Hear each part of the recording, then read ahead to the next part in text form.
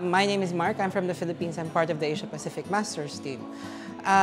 We wanted to ask the question, how do states practice authoritarian practices in the digital sphere? And how do these practices affect human rights?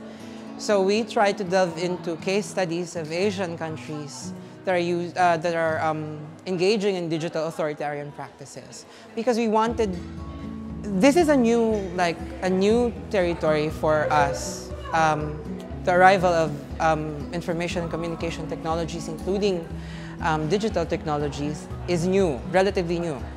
But the attempts to control information, attempts to control communications, we don't know how these affect human rights. So we tried to delve into that. We tried to research into that in our paper. And we think it's important to do that because currently there are no clear definitions of what digital authoritarianism is and how it affects human rights. But then how do you defend human rights if you don't know what to defend it from?